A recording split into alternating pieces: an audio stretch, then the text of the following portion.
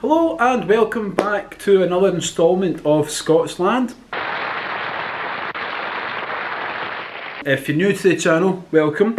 Remember to hit that subscribe button, wherever it may be at the end, and then make sure you hit that notification bell so you get more content, you get more videos from myself as soon as I upload them. Have you done it yet?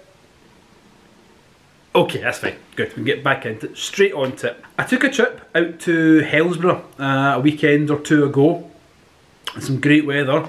Helensburgh is a place just about 25 miles northwest of Glasgow. Helensburgh holds many claims to fame. The famous actress Deborah Kerr lived there for a few years. She was in the Hollywood movies From Here to Eternity and The King and I. She was the big actress in The King and I. She lived there for a few years. We've got a personal favourite of mine, Gordon Reid. Gordon Reid lives there. He is the wheelchair champion at tennis. He's won the US Open, he's won the Australian Open, and he's won Wimbledon singles. He's also a Paralympic champion. He's won doubles at Wimbledon. He's won doubles at the Australian Open, at the French Open. The only one the famous person to live there and was born there was John Logie Baird. His claim to fame was he was the first man to transmit proper television pictures, and is recognised in his day as the inventor of the TV. Okay, but all that aside, I was here to see one thing. Hill House. What is Hill House, I hear you cry? Hill House is one of the most famous design works, other than the Glasgow School of Art, to be designed by Charles Mackintosh and his wife Margaret. It was built for the publisher Walter Blackie between 1902 to 1904. The design concept of this house was the house of the future. It used different building materials, different designs, but unfortunately the good old Scottish weather took hold. The house has stood through 100+ years, through rain, sleet, snow, hail, the works. Good old Scottish weather. Mackintosh designed every feature within the house, the interior, the furniture, the concept, the build itself, even down to the flowers supposedly that were put inside, the cut flowers that were put inside the rooms themselves. That is the attention to detail that Charles actually had on this house. From 1982, it's been in the hands of the National Trust for Scotland.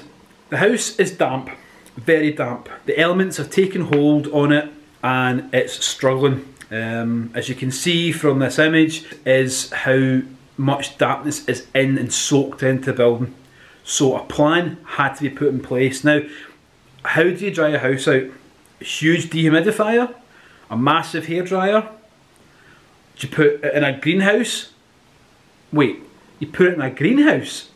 Now, some of the craziest ideas are the best.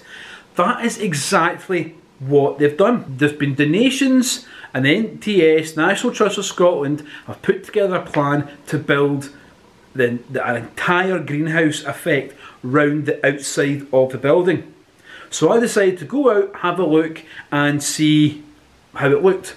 The construction work began in July last year, 2018, and it's cost around £4.5 million. It has received a £1.5 million donation from the people, and it needed to be done. The plan is to have the structure over the building for about 5 years, to dry it out and soak up any moisture and get that moisture out of the walls and get it out of the floors and the ceilings and the structure itself.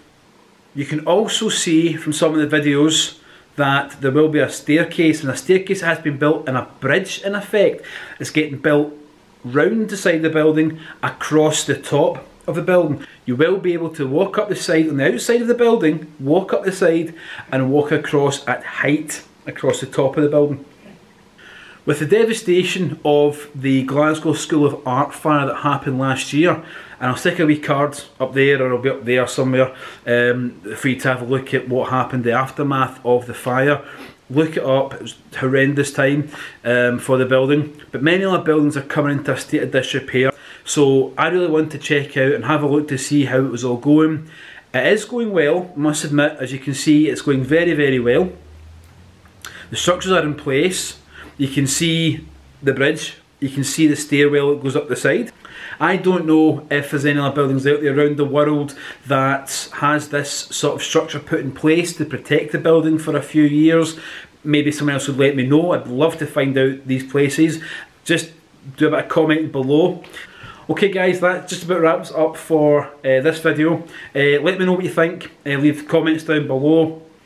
If you like what you saw and you're new to the kind of Scotsland family, if you will, hit the subscribe button, wherever it may be, somewhere. Hit the notification bell so you get more content straight away as soon as I post it up. Until next time guys, thanks again. Till next time, see you later.